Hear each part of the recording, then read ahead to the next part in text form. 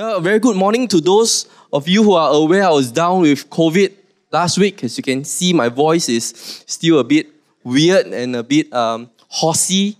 And I do still have a lingering cough still around. So if I do cough, do pardon me. But I thank you for your prayers and well wishes that I was able to recover to attend youth camp. I see some youth camp people around here. Woo! Fantastic. Give a round of applause. I see some of them around. Right, thank you, youth camp members, for being here, youth for being here. And thank you so that I can also preach today. Right, so I'm well enough to preach today. And today I would like to preach from my favorite Christmas scene. Right, my favorite Christmas story, which is the nativity scene. And that is found in Luke chapter 2, verse 4 to 20. Let me read to you. So Joseph also went up from the town of Nazareth in Galilee to Judea, to Bethlehem, the town of David, because he belonged to the house and line of David. He went there to register with Mary, who was pledged to be married to him and was expecting a child. While they were there, the time came for the baby to be born, and she gave birth to her firstborn, a son. She wrapped him in cloths and placed him in a manger because there was no guest room available for them. And there were shepherds living out in the fields nearby, keeping watch over their flocks at night. An angel of the Lord appeared to them, and the glory of the Lord shone around them. And they were terrified. But the angel said to them, "Do not be afraid. I bring you good news that will cause great joy for all the people. Today in the town of David, a Savior has been born to you. He is the Messiah, the Lord. This will be a sign to you. You will find a baby wrapped in cloths and lying in a manger." Suddenly, a great company of the heavenly hosts appeared with the angel, praising God and saying, "Glory to God in the highest heaven, and on earth peace to those on whom his favor rests." When the angels have left them and gone into heaven, the shepherds said to one another, "Let's go to Bethlehem and see this thing that has happened, which the Lord has told us about." So they hurried off and found Mary and Joseph and the baby who was lying in a manger. When they have seen him, they spread the word concerning what had been told them about this child. And all who heard it were amazed at what the shepherds said to them. But Mary treasured up all these things and pondered them in her heart. The shepherds returned, glorifying and praising God for all the things they have heard and seen, which were just as they had been told. This is the word of the Lord. Well, in Luke chapter 2, verse 4 to 20, the verses that I just read, the narrative centers on the birth of Jesus Christ.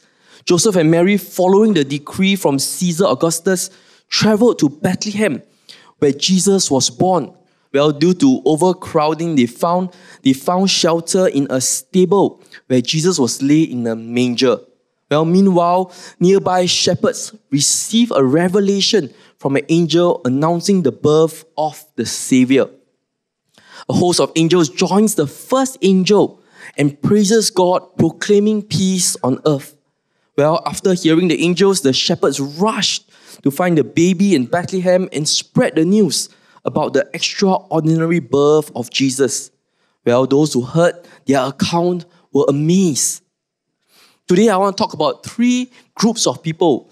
First, Joseph. Second, Mary. And third, the shepherds.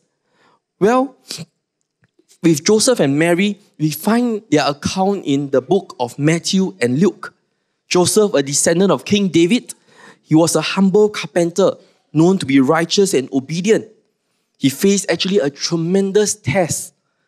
Right? This test was when he discovered Mary, his betrothed. She was pregnant. Therefore, it made him very distressed because he is obedient, he's righteous, right? He wants to uphold the law. While at the same time, he wants to spare Mary any disgrace, any form of embarrassment. So Joseph planned to quietly divorce her. But after he had considered this, an angel of the Lord appeared to him in a dream and said, "Joseph, son of David, do not be afraid to take Mary home as your wife, because what is conceived in her is from the Holy Spirit. She will give birth to a son, and you are to give him the name Jesus, because he will save his people from their sins." Well, Joseph, being righteous, obedient, faithful, he struggled. He struggled to obey this, right? He wanted to follow the law, which he is so used to following, but he struggled and he obeyed. He took Mary as his wife, fulfilling the prophecy by naming the child Jesus, our Savior.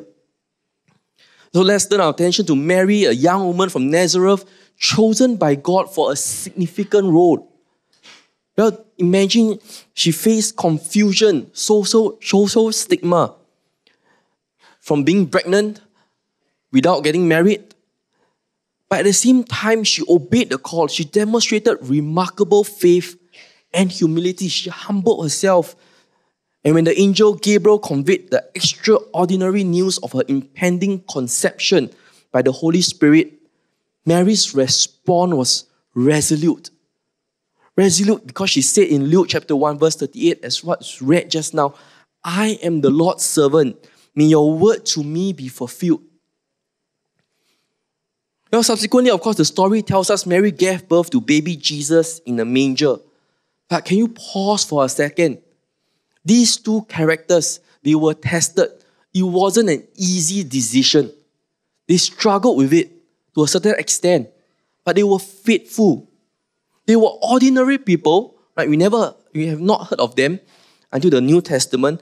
Ordinary people who grappled with discomfort and uncertainty to their extraordinary calling.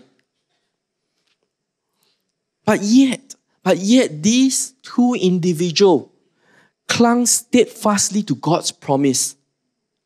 What was told to them, they held on to it, believed that it will happen, despite the challenges that they face. Imagine the doubts and the fears they wrestle with, the pressure and expectation from society regarding Mary's pregnancy, the weight of giving birth to the promised Messiah in a lowly manger. Hearing all this from the angel, expecting a glorious birth, but actually end up giving birth in a manger. So lowly, so disgraceful, so unexpected. The Bible never specifies any thoughts or emotions from Mary and Joseph. If you could interview them, I wonder what would they say. Right? But can you imagine the doubts? The doubts that they had. God, is this real? Did the angel really appear in my dream? Is this really from you? The worries that they had. Where will they go? How will they give birth? Will they have enough? From an unplanned pregnancy to an unexpected place to give birth to baby Jesus, what a turmoil of emotions. But why did God choose this unconventional path? It's because it was through this very scenario that the word of God would be fulfilled, fulfilling ancient prophecies about the birth of the Messiah. It was to affirm Jesus as the Son of the Most High God, not merely the son of Joseph. This story also teaches us a vital lesson. When God calls us, it might not always be comfortable or straightforward. It may even demand us to step out of our comfort zone, to embrace uncertainty. But at the end of the day, is to trust in His divine plan. And Joseph and Mary's journey exemplifies this unwavering faith in the midst of adversity. So friends, even when God's called in your life, even as you read the Bible and hear the word of God, it might seem puzzling or daunting to you. But remember Joseph and Mary's resolute faith. They trusted in God's timing, trusted in God's purpose, and trusted that He remained faithful in fulfilling His promise and word to them. Just like how He is faithful to promise His promises that is found in the Bible, no matter the circumstances that you are in. So as we celebrate Christmas this season, let's draw inspiration. Let's draw from Mary and Joseph, their example, as we embrace God's call in our life, His promises found in the Bible. We trust in His plan, His purpose, and where He has placed you to be. As we persist in the faith, knowing that He who promised is faithful. And this especially so, right? As we look, see, smell, even imagine you're in a manger with all the smell giving birth, the doubts that you have. Imagine the situation that you're facing right now. You see in front of your eyes the news that you hear from your WhatsApp, from people telling you, the toxic behavior from people around you, the bad news or thoughts that constantly fill your mind. Let us learn from Joseph and Mary to hold on to the promise of the angel. And for us today, that's the promise found in the Bible. The word of God revealed to us. Let the Bible be the primary and foundational word for us to live in our unsettling, anxious, and ever-changing world. I encourage you to read, to study, to understand the word of God through the stories, the letters, the psalms, the words of wisdom, so that the word of God can encourage you, convict you, and even spur you on to grow closer in your walk with Him. Such that in your daily lives and challenges, the word of God will propel you to pray and seek Him as you face these challenges in life, in the midst of your day-to-day activities, your day-to-day interactions, your day-to-day conversations with people that are so difficult. I ask that the word of God will draw you to pray, to seek. Moving on to a nearby distance away, an angel appeared to the shepherds living out in the fields. They were tending their flocks at night, minding their own business, doing what they do every night. They were ordinary people, just like Joseph and Mary. And they were engaged in their daily routines when suddenly the extraordinary happened. An angel of the Lord appeared before them, surrounded by the radiant glory of God. Can you imagine their awe and fear at such a sight? It was both awesome and fearful. But the angel's message was one of reassurance and joy. Do not be afraid. I bring you good news that will cause great joy for all the people. Right? Great joy for all the people. Today in the town of David, a Savior has been born to you. He is the Messiah, the Lord. The shepherds were given a sign. Sometimes as human beings, right, we ask for double confirmation. They were given a sign that the sign is that they will find a baby wrapped in cloths lying in a manger, because no other baby back then will be lying in a manger. Only baby Jesus. And suddenly a multitude of heavenly hosts joined the angel, praising God and proclaiming glory to God in the highest heaven, and on earth peace to those on whom His favor rests. What an astonishing revelation. What a proclamation. The long-awaited Messiah, the hope of generations, have finally arrived. This is the Messiah that they were all looking forward to. But it didn't happen in the grand palace, in a first-class hospital, but in the humblest of settings, a stable surrounded by animals, welcomed by shepherds, ordinary people like you and me. The angels didn't tell them to go and investigate, go and find out. The angels merely proclaim what happened. The shepherds wasted no time. They acted immediately. They hurried to Bethlehem and they found everything just as the angel had told them. They saw the baby lying in a manger, a clear sign, and their hearts were overflowed with wonder and praise. They spread the word about what they had seen and heard, and all who heard were so amazed at these ordinary people sharing, testifying what they have seen, what they have heard, what they have experienced. So the shepherds have some profound lessons for you and I to learn today. First, the shepherds teaches us that we are to be humble. We are to be humble because they are not high-ranking or prestigious members of society. Their presence at the announcements of Jesus' birth truly highlights that God's message of salvation is for everyone, for all ordinary people, all walks of life. God values humility and often chooses the humble to fulfill His purpose. Second, the shepherds teaches us a lesson to be receptive to divine messengers. When the word of God is preached, when the word of God is shared to you, when you read the word of God in your day-to-day activities, the shepherds reminds us to be people open and ready to receive God's message. We are to be attentive and responsive, just like the shepherds when they received the word from the angel. Third, the shepherds remind us to take immediate action. Upon hearing the angel's proclamation, the shepherd wasted no time. Even though they were not instructed by the angel, they wasted no time to act on what they have received, the message that they have received. They didn't doubt the message at all. They didn't question, is that really an angel or just our fig of imagination? Is the message real or maybe not so real? They didn't. They wasted no time but acted promptly. It teaches us really to act promptly when the word of God calls us, when we are reminded and convicted by the Holy Spirit to act as soon as possible.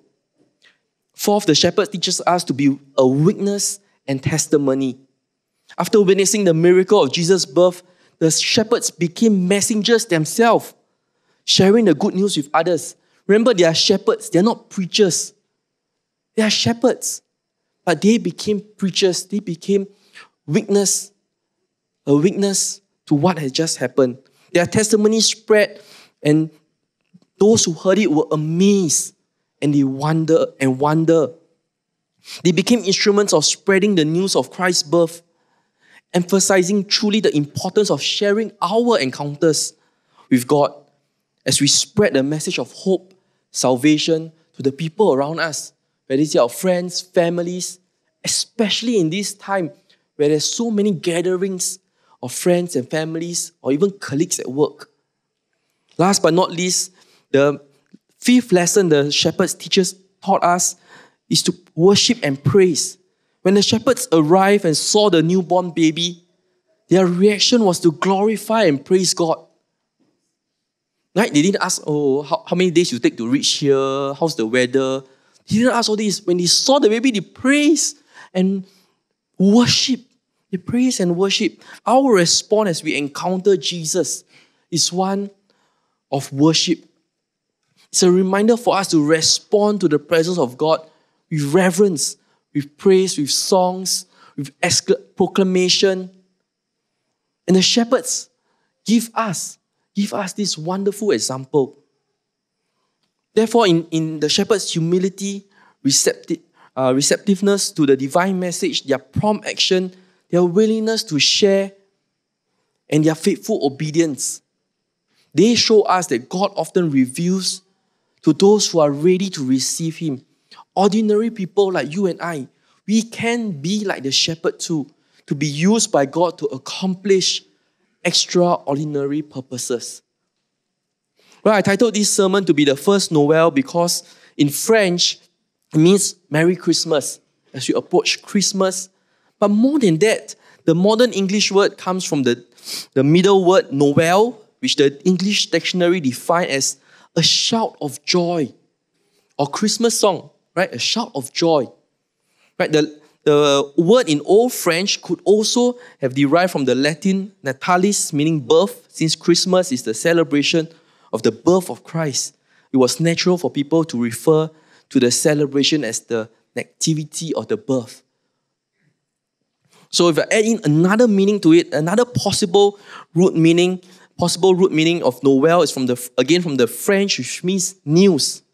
Right? As the popular carol says, the first Noel, the angels did say, was to the certain poor shepherds. The meaning of news certainly makes sense in that context because the shepherds were spreading the news of baby Jesus born for us, for you and me today. So you link it all together. I got all this from the website godquestions.com, so you can refer to it for more information where this song came from, the meaning behind it, because it's significant to us in our Christian walk. The birth of Christ brings good news, and it's a joy to each and every one of us. In a short while, we will sing the first Noel as a song of response. And I chose it today because the angels have already proclaimed this wonderful good news. It's already proclaimed 2,000 years ago. Today is you and I. It's up to you and I to respond. Whether you want to respond like Joseph, like Mary, or like the shepherds. Respond like Joseph or Mary, we are obedient to the call in our lives. Whatever the circumstances in our life, whether it seems dire, we hold on to the promised work of God because He is faithful. He is faithful and He is faithful. Or may we be like the shepherds, humble, receptive, prompt to action, to act and share with praise and thanksgiving to people around us. Whether you are like Joseph, Mary, or the shepherds, may we respond in this Christmas season. May we respond in earnestness and humility. So I give you some time as we come to the Lord in prayer. This time of a season of Christmas, the message has already been proclaimed. Jesus is born, a Savior is born for you and I. Joy and peace to you, my fellow brothers and sisters. What is your response? What is your response? Will you respond either like Mary, Joseph, or shepherds, or all of the above? May we truly put Christ central in our life as we live for Him and Him alone, because He is faithful. So, Father, I pray a special blessing and prayer for my fellow brothers and sisters here as they ponder in their hearts, just like Mary. As they have seen all that is happening in their life, the miraculous work that you have performed in their life, they treasure in their hearts. May they respond, coming before you in faithfulness. May they respond in faith, taking that courage as they approach 2024. For a new walk with you, with returning to you. That truly, Father, you are central in their life. We ask for your love and your grace to continue to fill us as you approach this season of Christmas and New Year. In Jesus' name we pray. Amen.